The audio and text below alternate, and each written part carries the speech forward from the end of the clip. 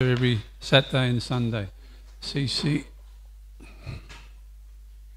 Jaya Radha Madhava Kunja Bihari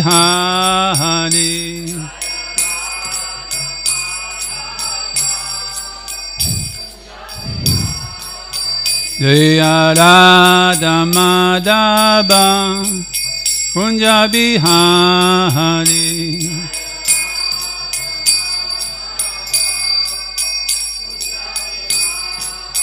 Gopi Jana Ballabha Girivardhari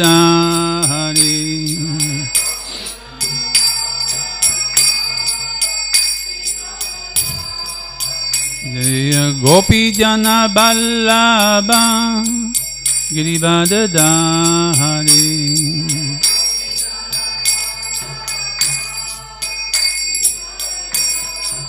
Yashodanandana Brajajana Ranjana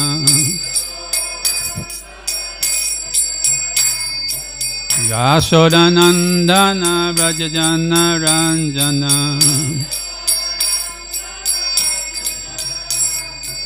Yamuna Tira Vanachari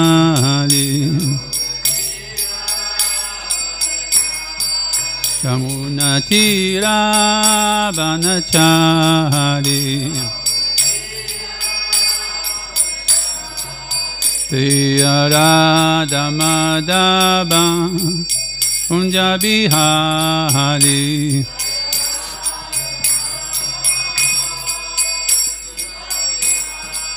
Jaya Radha Madhava Kunja Bihari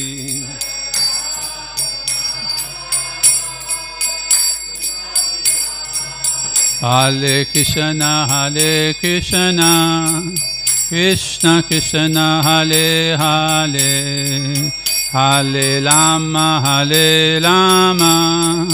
Rama Rama, Hare Hare.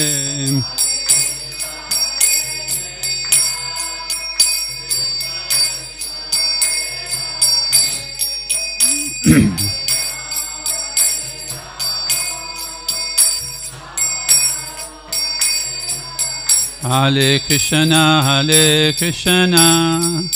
Krishna Krishna, Hare Hare, Hare Rama, Rama Rama, Hare Hare.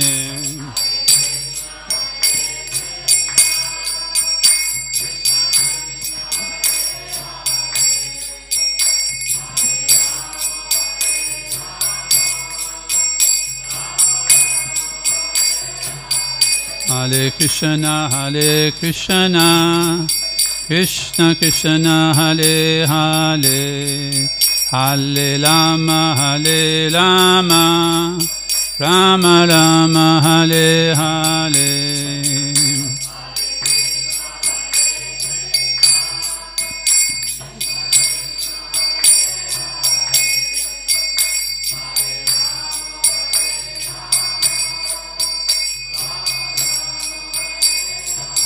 Jaya Prabhupada, Prabhupada, Prabhupada, Jaya Prabhupada.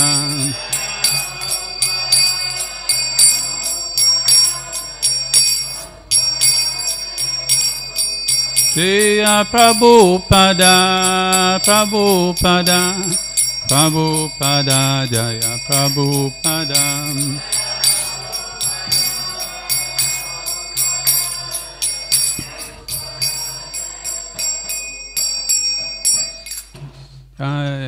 Srila Prabhupada ki jai, Granthara Sri Caitanya Caritamrita ki jai, Shri Gauranitai ki jai, Jai Shri Radha Govardhana, Krishna Balaram Jaya, Giri Govardhana ki jai, Vrinda Devi Tulsi Devi Maharani ki.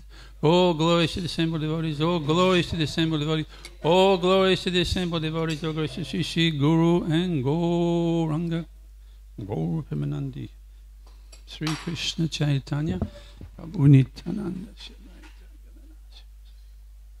So we're reading from the Sri Caitanya Caritamrita. I'm going to see my glasses are falling out. There they are. Jaya Jaya Shri Caitanya Jaya Nityananda. Jaya Dvaita Chandra Jaya Gaura Bhaktavinda. Jaya Jaya Shri Caitanya Jaya Nityananda. Jaya Dvaita Chandra Jaya Gaura Bhaktavinda. Jaya Jaya Shri Caitanya Jaya Nityananda. Jaya Dvaita Chandra Jaya Gaura Bhaktavinda. So we're on the Sri Chaitanya Caritamrita Adi Leela on the very last chapter.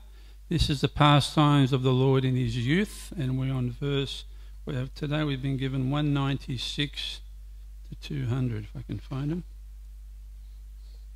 So it's a quick little catch up for those, because some of you aren't here every weekend, but this because when you do a few verses every weekend, I figured out it's going to take us maybe 10 years to get through the CC. We've been going for a number of years. We're still on the Adi Leela, and this pastime I remember we started this about 2 months ago because I gave a class on it. So this is Sri Chaitanya Mahaprabhu has just gathered all the forces, and they've marched on the Shankaji because he was trying to stop the chanting. So they've already arrived there with all their torches, and he's shaking because you can imagine 1 million or so fired up Hare Krishnas with torches in their hands and chanting very loudly, led by Gauranga Mahaprabhu himself. So it's a very ecstatic moment for the Hare Krishna movement, because this is the inauguration, you could say, of taking it to the people, against all odds. So Chaitanya Mahaprabhu is there. He's had some conversation with the Shankaji, and Shankaji revealed something very special that happened to him. He wanted to bring Lord Chaitanya aside to tell him, but Lord Chaitanya said, "You can speak in front of my confidential companions." And he told him about this dream that he's had. And in this dream, this big lion-faced personality with a human body jumped on his chest and chastised him severely. And he said, he ready to rip his heart out. He said, "You stop harassing my devotees," And this happened. So we're more or less just after this moment, and then we're going to hear what else. So the Shankaji is speaking himself, the Gauranga Mahaprabhu at the moment. Is that all right for a quick recap? So verse 196 is, what's on the board? Okay, I'll chant it a couple of times, one gentleman, one lady, and then because it's almost time for breakfast. Tabe seya vanere amita puchila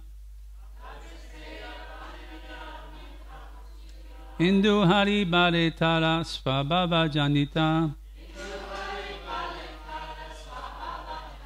Tabe seya vanere amita puchila Hindu Hari Bale Tara Svabhava Janila Tabe seya vanere amita puchila Hindu Hari Bale Tara Svabhava Janila.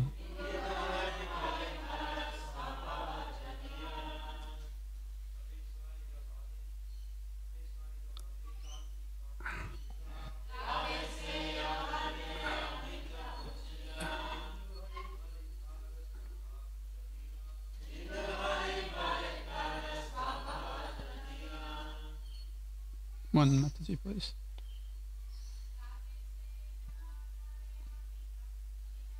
Tabe seya vanere amita puchila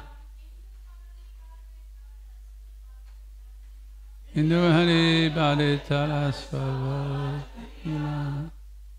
This is Tabe, then, say that, Yavanere, from the meat eaters, Ami, I, Ta, certainly, Puchila, inquired.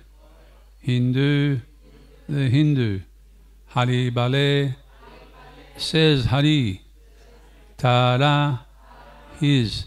Svabhava, nature.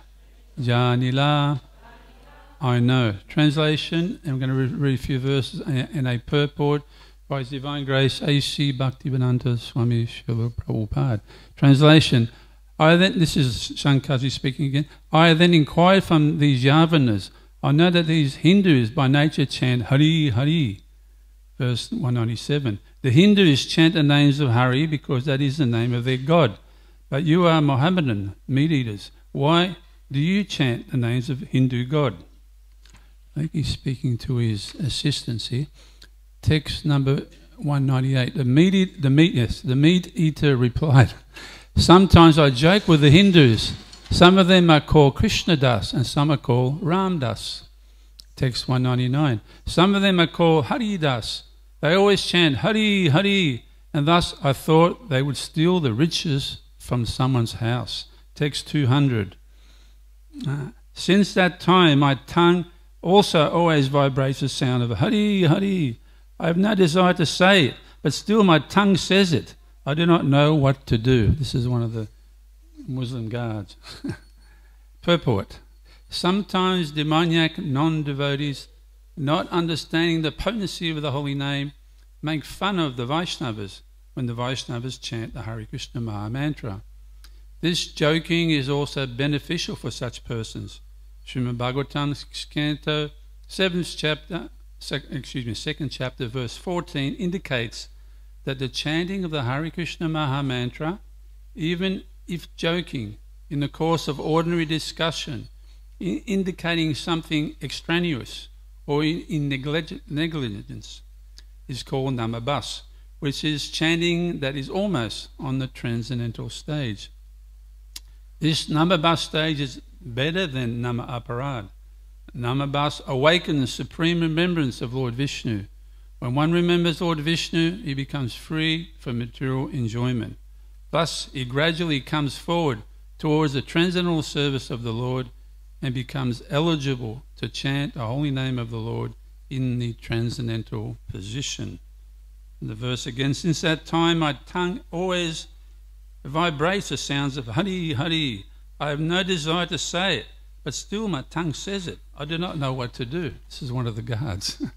They were sent out to chastise the devotees. Om Maganati Benandasya Gyanam Gana Salakaya Sakshu Sumeditam Yena Tasmaya Sigurave. So I think we're very familiar with this namabas.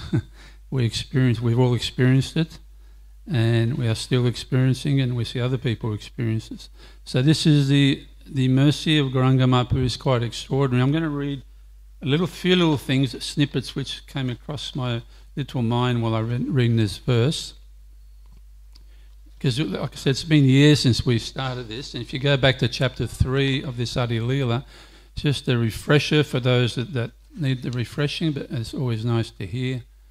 This is Caitanya Mahaprabhu. Now this is Krishna himself. Krishna himself speaking here, if I can find it. So excuse my notes are a bit disorganized, but that's... So Krishna was... at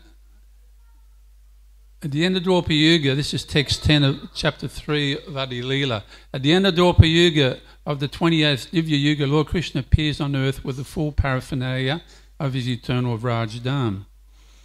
Servitude, with dasya, friendship, sakya, parental affection, vatsalya, and conjugal love, shringara, are the four transcendental mellows, rasas, by the devotees who relish, who cherish these four mellows. Lord Krishna is subdued. Absorbed in such transcendental love, Lord Krishna enjoys in Vraj with his devoted servants, friends, parents, and conjugal lovers. Lord Krishna enjoys his transcendental pastime as long as he wishes, and then he disappears. After disappearing, however, he thinks thus. So this is Krishna's thinking now. Imagine we've got access to Krishna's thinking. By the mercy of our acharyas. Krishna's thinking, for a long time I have not bestowed unalloyed loving service to me upon the inhabitants of the world. Without such loving attachment, the existence of the material world is useless. Text 15. Elsewhere in the world, people worship me according to spiritual injunctions, but simply by following such regulative principles, one cannot attain the loving sentiments of the devotees in Vrajbhumi.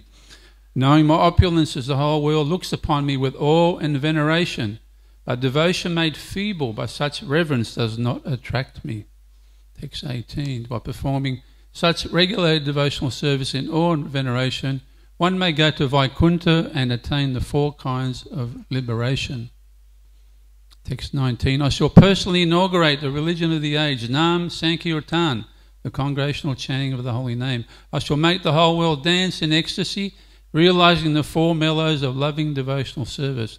I shall accept the role of a devotee, and I shall teach devotional service by practicing itself. Unless one practices devotional service himself, he cannot teach it to others. This conclusion is indeed confirmed throughout the Gita and Bhagavatam. So this is one of the main external reasons for Chaitanya Mahaprabhu coming. It's quite extraordinary.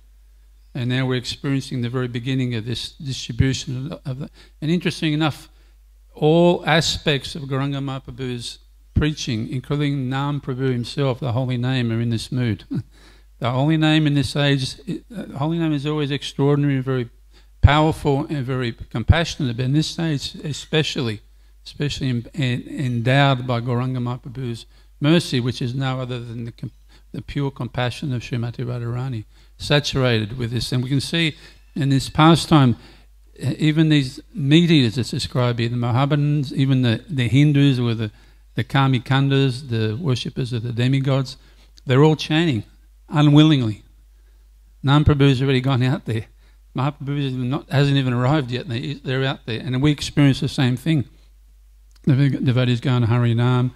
And we've all come across this, especially those of us that weren't born in the movement. We saw the Hare Krishnas in the streets and we made a joke about them. I remember I'd run through the Hari Nam party down the middle, one of those tough guys that go through and try.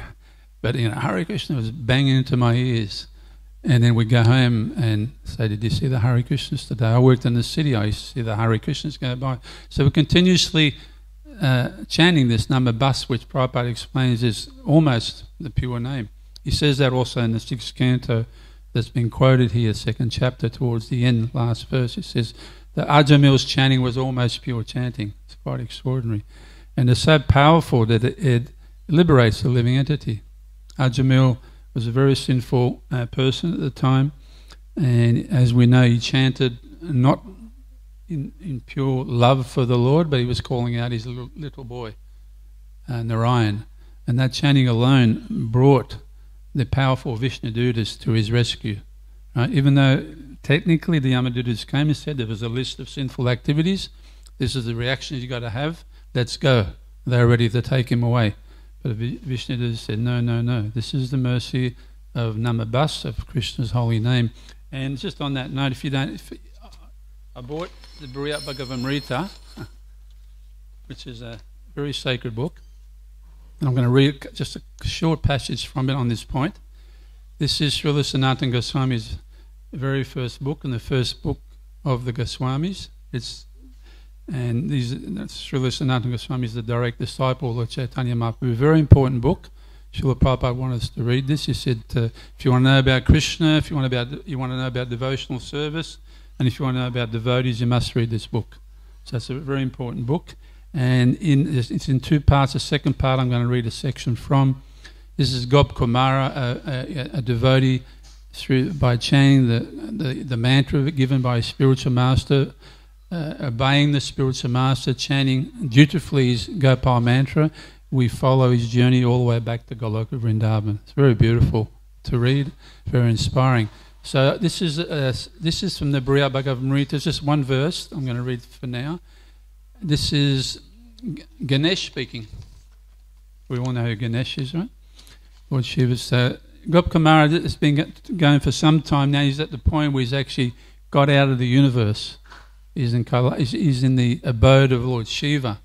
And he's also noticing all these Vishnu Vaikuntha Dutas coming and going.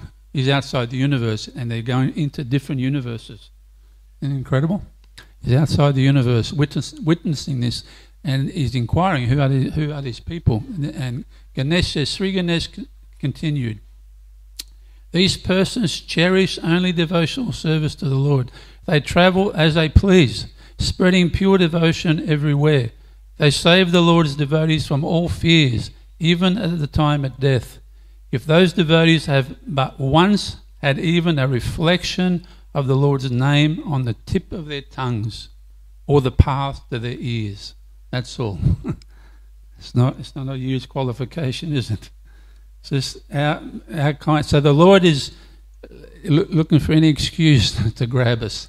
But I'll read something interesting on this point, actually, because the question might say, if he loves us so much, he wants us to go back to Godhead so much, why don't you just come and get us?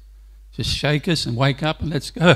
But I'll read something that explains that. The commentary on the verse I just read, it says, here Sri Ganesh explains why the messengers of Vaikuntha visit all the universes, acting on their own initiative. Remember, these are liberated souls. They're not governed by karma and the modes of material nature. They're actually free. They can actually do what they want. It's not like here we think we can do what we want, but we can't really. We think we can. We think we're free and independent and supreme controllers. We are fully controlled and conditioned by the material energy. We're imprisoned. But here these living entities, they can do whatever they want. They can go wherever they want, whenever they want. So it says, acting on their own initiatives, they travel everywhere to spread devotional service to the Supreme Lord, eager to distribute fearlessness to the Lord's devotees. Even though Vaishnavas have nothing to fear from anything material, they still fear obstructions to their bhakti. The Vaikuntha Vasis always endeavour to help Vaishnavas everywhere overcome impediments to devotional progress. They protect anyone who has at least once chanted or heard the holy name of Lord Vishnu, or even a shadow of his name, uttered neglectfully or in jest, contempt or pain. It's pretty extraordinary. You know, you get one of these marsh fly bites you and you're Krishna. That's it. Like Vishnu Devas will come for you. So kind, right? So the Nam Prabhu is very, very merciful, and this is because of the desire of the Lord. He wants us, even though we don't. I'll read this last section because it's very, very beautiful, and the time's about out. I had many, many things I could have said if we had the extra half an hour, but you're getting the essence of it. So this is also the Caitanya. So now in this section here, Gopkamara's, only going to read, 1, 2, 3, 4 verses, 5 verses. He's now made it back to Vaikuntha. Now, for this particular devotee, it's not his final destination because he's an eternal cowherd boy. He wants to. He's still discovering his end goal. It's a very interesting character. But here we're going to get an insight to Krishna's mind towards the living entities also, right? So this is not Ganesh speaking. We read it on Ganesh. Okay, this is the Lord Himself speaking. So Gopkamara just arrived in Vaikuntha. Can you imagine, after millions of lifetimes, and you finally busted through the material coverings and you arrive in Vaikuntha. Even though in the case of this particular devotee, it's not his final destination, but he's arrived in the spiritual world. And Narayan and Krishna are the same person, right? Prabhupada said that Narayan's God in the office and Krishna is God at home. So the same person but different mood. Like that. So he's and this is why Gopkamara doesn't stay there, because it's not his mood. He likes God at home. He wants to go to Goloka and jump on Krishna's back. In the office, you can't do that. You got to sit at your desk and behave. So this is from now. We've skipped ahead to the 4th chapter of the 2nd volume. I brought this just to have the sacred association of this book, even though I've printed it all out. This is 481. The Supreme Lord said, this is him speaking to Gopkamara, welcome, welcome, my dear boy. I'm fortunate, most fortunate to meet you here. For so long I have been eager to see you. So Krishna's missing us. Commentary. This is the commentaries by Srila Sanatana Goswami, translated by Gopi Prana Prabhu and published by the BBT. Commentary. Hoping to calm Gopkamara, the most compassionate Lord greeted him as a welcome guest. The Lord stated honestly that he had been waiting a long time for Govardhana to come to Vaikuntha. So this throws a bit of light on the origin of the living entity, right? It indicates he is returning home. Text 82. My dear friend, you have passed many lifetimes without paying any attention to me at all. Forgotten Krishna. For so long, hope had me dancing like a fool, thinking, quote, perhaps in this lifetime, or this, or this, or this, he will finally turn his face towards me. Krishna's desirous. Text 84. Oh, sorry, there's a short purport here. Even though Govardhana had forgotten his Lord for many lifetimes, Lord had never forgotten him. The Lord wanted Govardhana to know this, and also to know how eager the Lord had always been to regain the association of his devotee. Text 84. But I could not find no pretext on which to bring you to my abode, dear brother, and still I follow the timeless laws that I myself have created. So this little short purport explains why Krishna doesn't just grab us. Commentary. Since the Supreme Lord is all-powerful, why didn't he simply find a way to bring Govardhana to him sooner? The Lord establishes the laws of the universe, which are enunciated in the Vedas and other scriptures, and he chooses to adhere to his own restrictions. As long as the living entities want to control and enjoy their own world, he does not interfere. Only when they show, by calling out his names, that they want to return to him, does he again reveal himself. In previous lives, Govardhana had never chanted the names of Lord Narayan, even unintentionally or in jest. Had he at least vibrated a shadow of the Lord's name, he could have been delivered, like Ajamil. In any case, now Govardhana is finally returning home. This is very, very exciting. So this is what's happening in this pastime. Prabhu's busted out. He's gone out, and everybody's vibrating the holy name. All those Muslims, the Shankazi, they're all liberated. Now, just like in the case of Ajamil, liberated doesn't mean you go back home, but you come to the platform of being able to engage in devotional service. Ajamil, as we know, he had the darshan and the protection of the Vaikuntha Vasis. They came at that moment because he chanted that name. He did nothing else. And then he became enlightened from that dialogue that went on between them and the Vishnu and the Yamadutas. And then he went to Hardwar, performed a very strict devotional service, became purified, achieved prem, and then went back home. So it doesn't give you prem, Nambasa. It's a abhasya, it's a reflection, a shadow of the holy name, but it's very, very powerful. Much, like Prabhupada says, much better than Namaparad. Namaparad can cause all sorts of havoc in our spiritual life. So anyway, there's time for breakfast. I would love to say about 1,000 other things because it's an unlimited subject. But yes, Lord Caitanya Mahaprabhu is giving the holy name to all. And this is his desire in this particular age, which is one Kali Yuga out of 1,000 cycles and one day of Brahma, that Mahaprabhu comes and takes the opportunity of the Yuga Dharma, which is distributing Harinam, but adds that extra conjugal Brajvasi blessings that normally is not there. Normally, in Laghu Bhagavatamrita, Srila Rupa Goswami says that normally it's a Sakshavesh avatar that comes in Kali Yuga and establishes the Yuga Dharma, but generally the result is Vaikuntha. But in this stage, Chaitanya Mahaprabhu is given the highest benedictions to the lowest living entities of this age. So through the mercy of the holy name, and also even Lord Nrsimhadev, when he appeared on Shankazi, even he was merciful. He didn't. Normally, Lord Nrsimhadev is pretty vicious and wants to rip things apart, especially when he's angry, when his devotees are being harassed. But even he was compassionate and kind. And I remember when Lord Nrsimhadev came to Mayapur, because he was a very ferocious form of Nrsimha, wherever Mayapur is Ugra of Nrsimha. He's in the form when he's the most angriest. He's coming out of the pillar because Hiranyakasipu is about to kill his devotee. Prahlad Maharaj is so angry. And it said that form, you don't worship that form. Even the Stapatis said, no, we can't do it, when they were requested to carve this form. But then they consulted, I think he had a dream, consulted the guru, had a dream, I can't remember the story, but anyway, they agreed to do it for ISKCON. And later on, what I did a course, and it was a difficult journey back, because when Lord Nishunga in the back of the truck would go past the what do they call those, the toll gates, they would lift the tarp and go quick, and even the barn he'd been in, the shed where he'd been carved, had burnt down. And the Stapati said originally, if you worship this form, you'll burn down your whole village. He's so angry.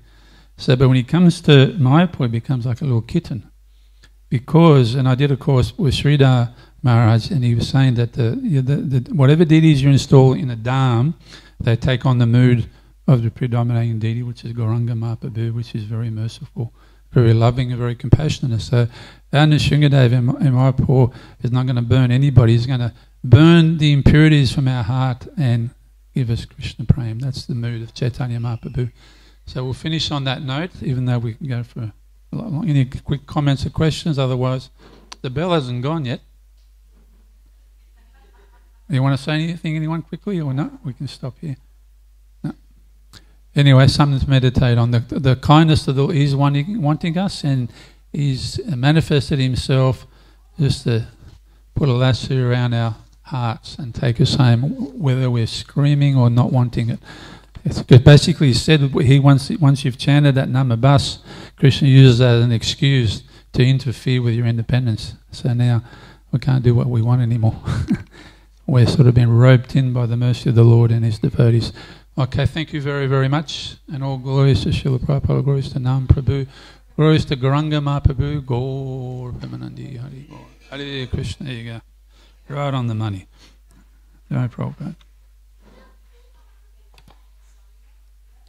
Right on the saris. I squeezed the